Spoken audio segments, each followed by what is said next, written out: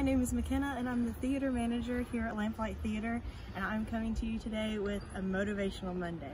And I actually have some really good news for you this morning.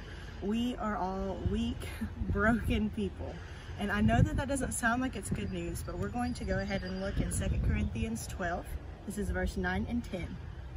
And Paul wrote, "But he said to me, my grace is sufficient for you, for my power is made perfect in weakness. Therefore, I will boast all the more gladly of my weaknesses, so that the power of Christ may rest upon me. For the sake of Christ, then, I am content with weaknesses, insults, hardships, persecutions, and calamity. For when I am weak, I am strong." Even Paul had to deal with weaknesses and hardships in his life. And if he can deal with it, then I think it's a great model for us to be able to deal with it as well.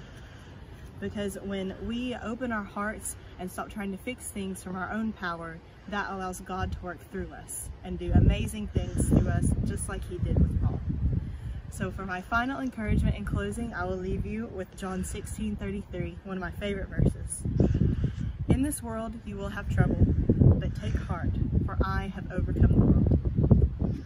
God has already overcame the world for us, so we can stop trying to do it on our own.